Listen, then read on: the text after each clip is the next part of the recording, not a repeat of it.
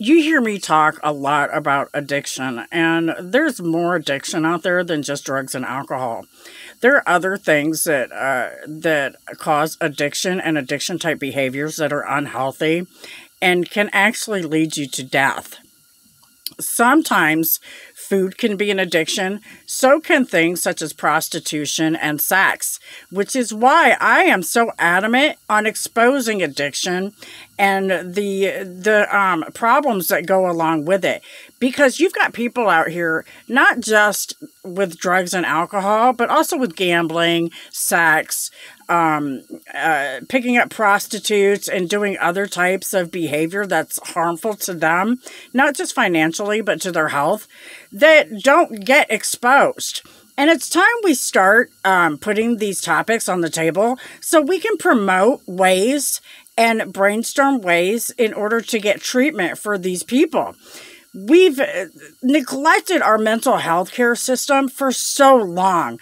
These are topics that need to be addressed, and because we're not addressing them, it's causing the flows within our system that create movements like the Me Too movement. And we need to promote that so that we can do even more in order to combat these types of behavior. It's not an easy road, but we have to make serious changes.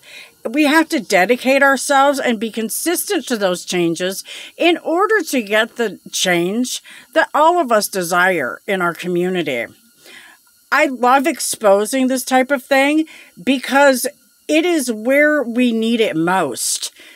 And I welcome anybody to join in trying to get these topics to the table so that we can change our attitude, not just in how we look at these types of behavior, but also in how we treat them so that we can be more successful, because what we're doing is not working.